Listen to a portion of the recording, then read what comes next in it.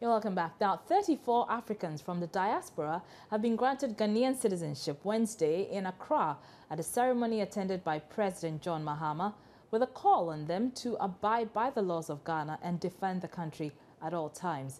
Many diasporans have yearned to return to the motherland to reconnect with the land of their ancestors and assist in the development of the continent. Well, today at the Dubois Center, it was an emotional period for 34 of them, some of whom hailed from the US and UK. President Mahama described the day as signifying turning the door of no return to the door of return. He urged the new Ghanaian citizens to apply for Ghanaian passports as they are now entitled to them. President Mahama also stated he would love to have the visa on arrival policy extended to members of the diaspora.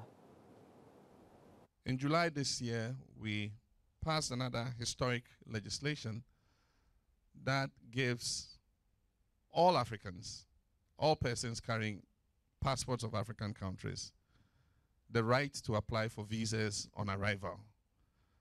And that has facilitated travel of Africans into Ghana. I believe that this privilege can be extended to the diaspora to allow all persons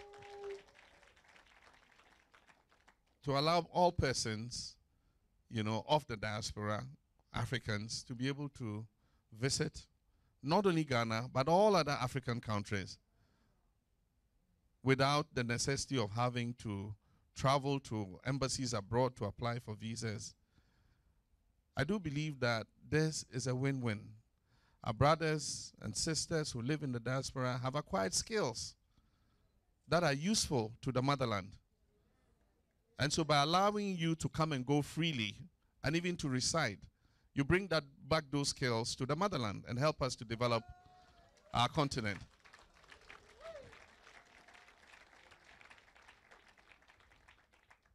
And so let me congratulate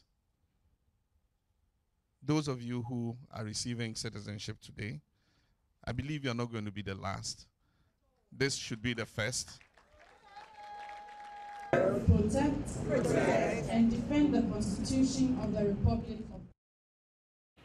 Well, on his part, Interior Minister Prosper Bani commended the new citizens for choosing to return to the motherland and make Ghana their preferred destination.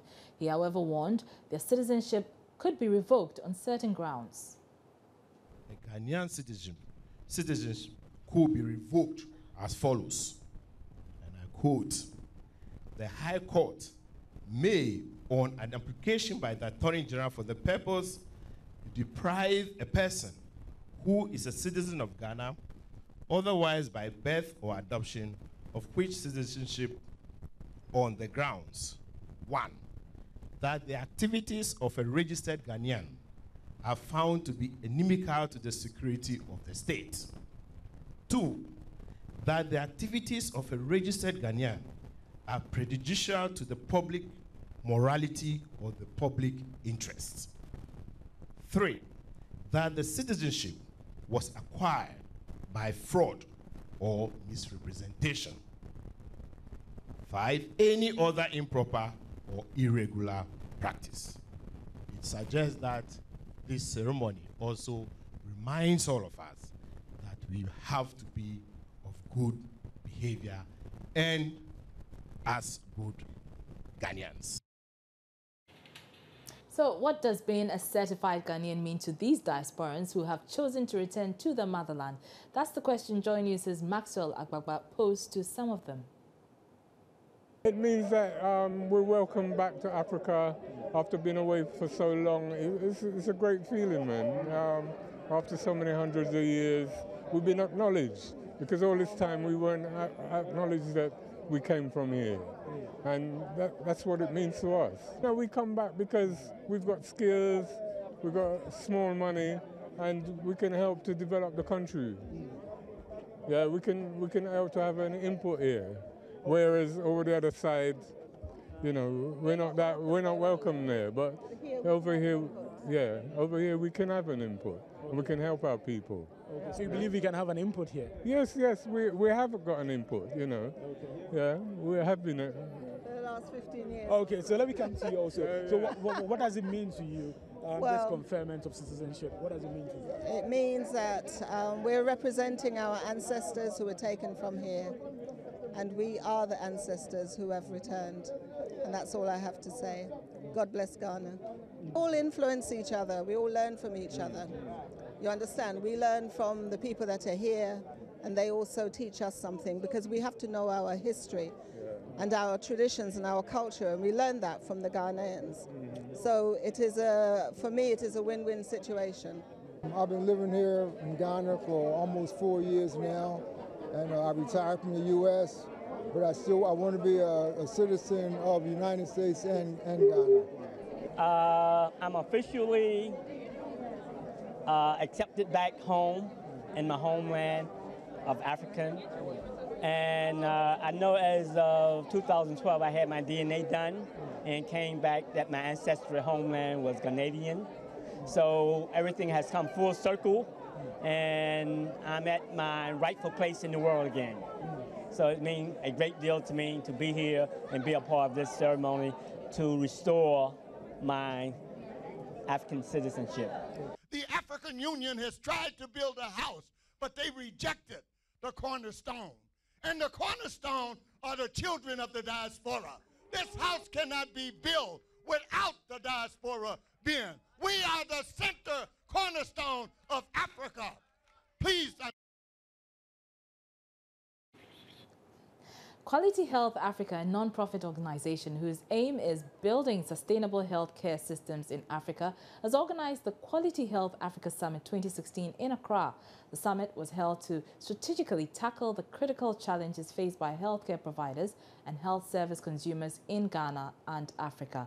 A senior lecturer and researcher at the University of Ghana, Professor Major Retired George Asari, who spoke at the event, said health literacy among health personnel and their clients challenges the mind and allows understanding of stakeholders in the sector.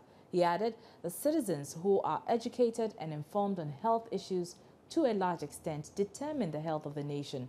Mr. Asari disclosed that about 70 to 80% of Ghanaians use traditional medicines when ill, while only about 20% employ the biomedical health services. When you talk of health education, the government should spearhead education. Education, of course, takes place in schools, but not necessarily health education. The whole educational system also needs re-examination. There's literacy and numeracy. It's good, but it's not the end to it. Because you can have uneducated, schooled people. And this is what we see in the system. So you need people not only to be able to read and write, but to understand and to critically think of what they are reading, what they are writing, and what they understand. And can the students take this form of knowledge further than what they have received? Then we are educating them. Education actually deals with critical thinking and being able to understand, and not a question of memorizing information and facts that is given across.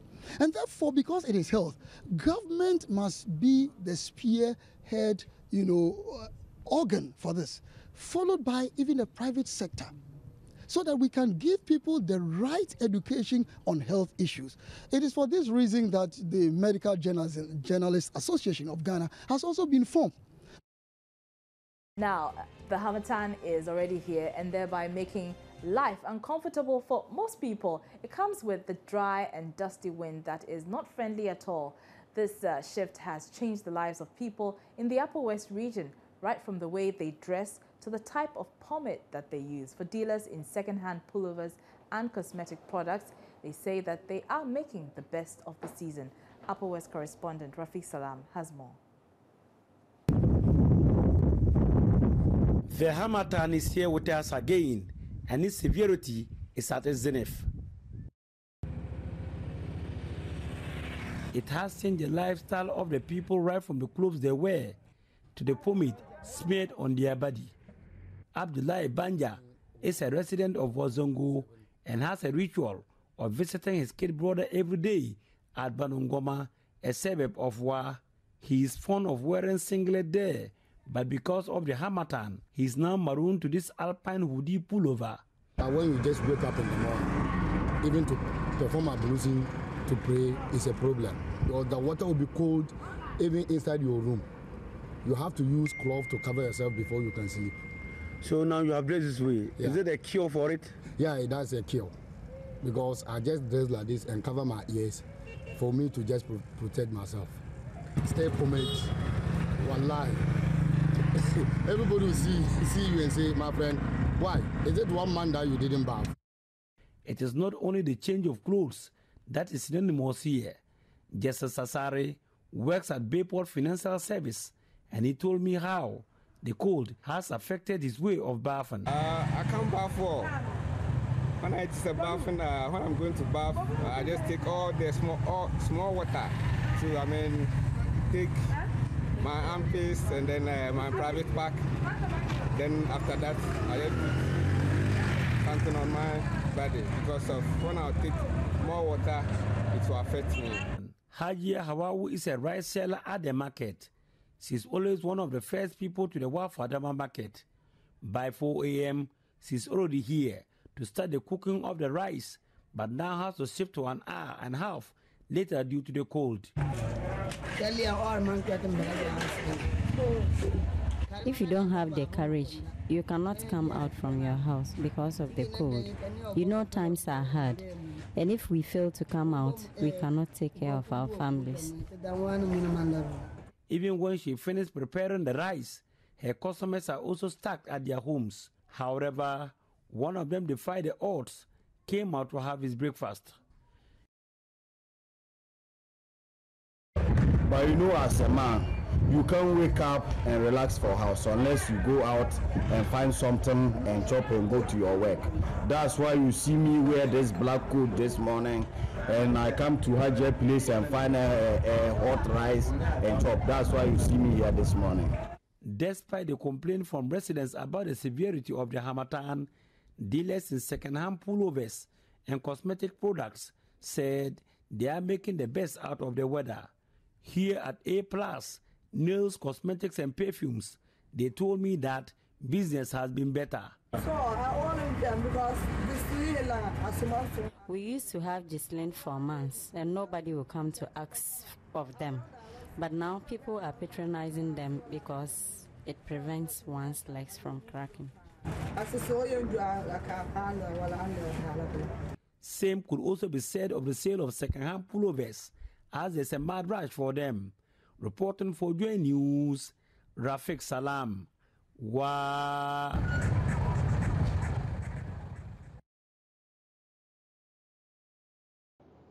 Still on the harmattan, several domestic airline travelers were stranded at the Kotoka International Airport following the cancellation of their flights due to the bad weather. Jennifer Ekuyama was at the airport earlier and has come through with this report. So I'm here at the Kotoka International Airport, and that's the situation right now. Harmattan has set in very heavily, and it's already started affecting planes. But as it stands right now, already one passenger was not able to fly out of the country or to other parts of the country because her flight was delayed due to poor visibility. I'll speak to a couple of other passengers and see whether it's the same situation across board. But when is your mom supposed to travel? This morning. By 10 o'clock, she have to leave back because of the weather. She was not able. So did they say when she will go? No, but she will come out once, so we don't know when she will be leaving on. Maybe tomorrow or the next day, I don't know, I can't tell. We flew in 2 days ago, and then today we're supposed to fly out to Kumasi. So you flew in from where? From the U.S., Washington, D.C. And you're flying to Kumasi? Kumasi. So what time were you supposed to have left? We the flight 3 o'clock flight. Yeah, and the information we were given was visibility. So visibility was poor, and right now we're here. We're actually thinking about taking the bus. I'm supposed to travel to Mali, but due to the weather condition, the airport authority just informed us that our flight had been cancelled. So I'm here waiting for the hotel shuttle to pick me back to the hotel. Has the airport told you maybe when the next flight will be available? Okay, apparently they told us that we should go and come tomorrow for tomorrow's flight. But they couldn't give us the exact weather. It will all depend on the weather. So if tomorrow too we come and the weather is still not good, maybe we might not go. But if it is good, then we will be traveling. So the Harmattan has set in and the weather is dry, but Twitter is not dry as a real storm has been generated by the British High Commissioner to Ghana, John Benjamin, in an obvious reference to President Mahama. John Benjamin asks whether the Harmattan was also inaugurated. It reads, "Oh, that nasty air outside all of a sudden. Did someone inaugurate the Harmattan already?" Well, we have been monitoring the reactions to the tweet. Here is a News Desk report. John Benjamin is back with his tweets that are getting many Ghanaians talking. He asked if someone had just inaugurated the Harmattan, which he describes as nasty air. But when it comes to inauguration of projects, the obvious reference is to President Mahama, who unveiled many projects prior to the recent elections.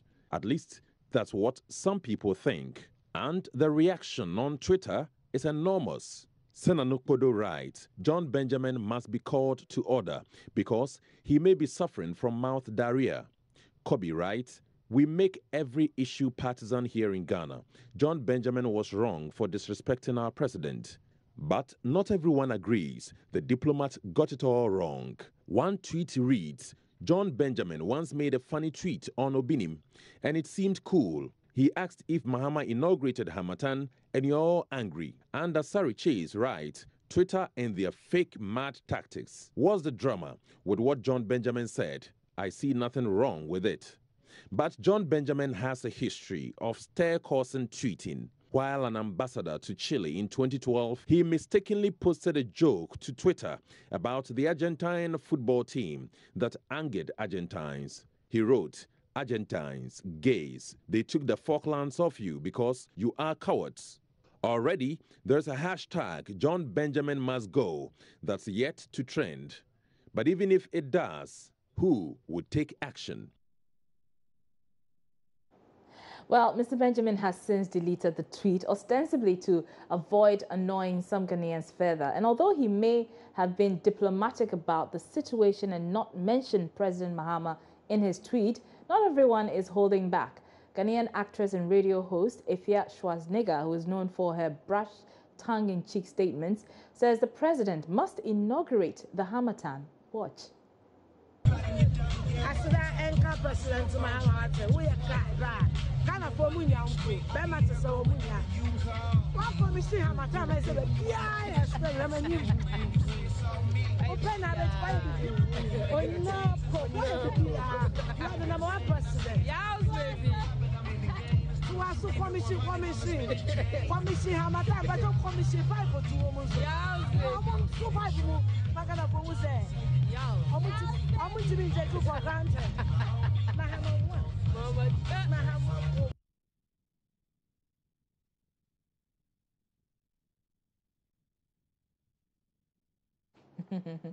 On to other stories, and they may not be the most sophisticated and luxurious means of transport.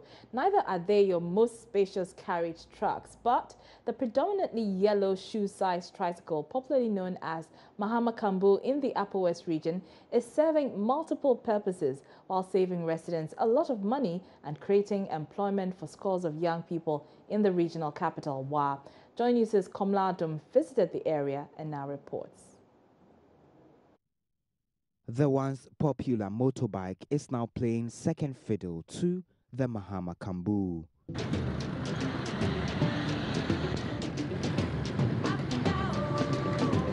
For 35-year-old Ibrahim, quitting his full-time job in Kumasi to settle here in the Upper West region meant he needed a source of sustainable income, and the Mahama Kambu business provided a timely escape.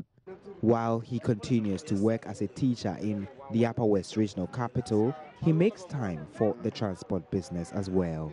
I try to look at for some opportunities. But I realize that I cannot just start anything without knowing what the benefits are. So I studied a little, I came out, I saw that over here, our means of transport is this motorbike and then transport.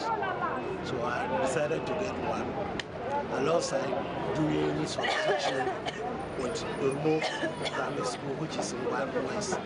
And since teaching, you can still get some time after classes. I pick up this. So anytime I post to school, and the people actually the taxis, yeah, most of them are recreative and they are not good for habitation. But his energy and enthusiasm is what sets him apart. He tells me one can make between 1,800 and 2,000 Ghana cedis monthly if they are keen. The market, you know what, you have good and bad days. So depending on the day, this season in particular, because people have come down, they are moving all over the place. If you work very hard, at least you can get 130, 120 thereabout. And the fuel consumption too is quite minimal. So when you buy the fuel and you are not speeding, you are just within the confines of the town, you are able to save maybe buy the fuel 25 to 30 cedis. But in cases where you have to go around and move faster, you may buy 41 Ghana cedis per day. So it depends on the day. And you can even make more than 150 if you have a good day. So on average, at the end of the month, how much are we looking at? Putting everything aside, if you are able to deduct your fuel and other things, I for one, or many of us, pay 66. So if roughly you use 30 days, you'll be looking around 1,800. So in fact, it's a good source of employment. According to folks in the community, social vices have drastically reduced since more youth are engaged in meaningful business. For commuters, they are comfortable with the Kambu as they say it is affordable as well. Actually, it's very comfortable. You know, as compared to the trotro, it's very optimal that commuters should use it. One disadvantage of it is for the fact that, you know, it is open. During rainy season, you find it difficult, but for now, it is optimal for commuters. This is very comfortable, and then when it comes to the payment too, it's very, very cheap. Yes, within town or within the central business districts, wherever you are going, it is one city. Okay. But if you are exceeding the central business districts, they are charging you based on the distance. But within the central business districts, you're going to pay only one city. The other side of the business boom is that dealers in the automobile are also cashing in. Abu is an automobile dealer at T8 Hanko Company Limited. He tells me one can get a brand new Kambu with between 10,000 and 15,000, explaining what he sells is different from the ones from Maslock. Not having works. So when it came to, a lot of people started buying them, and then now, as you can see, so many people are into it. You can see, as you can see now, we have about 200 or 300 in town. Yeah, so it came at the right time, and it has made the transportation in town is very affordable. If you want to go anywhere, if there's no taxi, if there's no truck driver, this one will take you anywhere you want to go. And the fuel consumption is very low. Yeah, as compared to taxi and the truck driver. So if you ask me, I'll take this one. It's very economical. If you enter it, the fare that you pay, this is very cheap. He adds the motorbikes, which used to be the go-to means of transport to the interiors of a region before 2008, are selling fast too. Right now, we have some from Maslock, and then we have some that we are selling ourselves. Ours and the Maslock are not the same. Maslock, they have TVS, and we are having Bajaj. Okay. Yeah. So the ones you sell, if I have like 10,000, can I get? Yeah, 10,000 I get. And then the Maslock one, it seems right at the moment, they don't have some at the moment. But those ones, if you have like 3,000, they give you and they give you time period you have to pay. So how about the motorbikes? Are they now competing with the Mahama Kambus? And the ordinary motorbikes. Yeah, the ordinary motorbikes. Well, it cannot compete with the Mahama Kambu because Mahama Kambu is just for town. Okay. And motors are in the villages. Mahama Kambu is only town riding. You cannot use it for. It can go to the village, but if you start using it for village, it will not last because they didn't build it for such a condition. Do you find people buying a lot of the motorbikes as compared to the Mahama Kambus, or is the other way around? People are buying the Mahama Kambu, all right, but you cannot compare it with motorbikes. Motorbikes started coming around 2002. This one too came just like 2006. So they are not the same. 2016, sorry. So they are not the same. He, however, believes the licensing regime of these Kambus need to be relooked at so that only qualified persons are permitted to ride them to prevent accidents.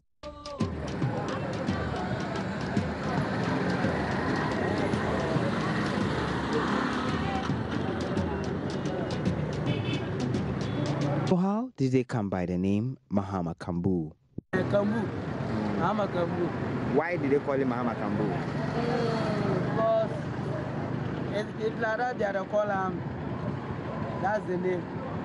So if Mahama that bring when Mahama bring I enter inside, so they are put us from Mahama Kambu. The name I understand is Mahama Kandu, but people say Mahama Kambu because the indigenous find it difficult pronouncing the Kandu. They give the name Mahama Kambu, which has come to stay.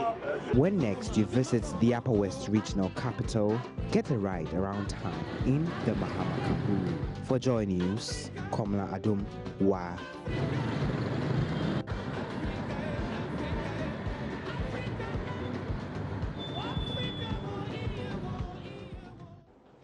You're still watching Joy News Prime. I'm Marabukumsi. We're taking a short break. Don't go away. We'll be back with more stories.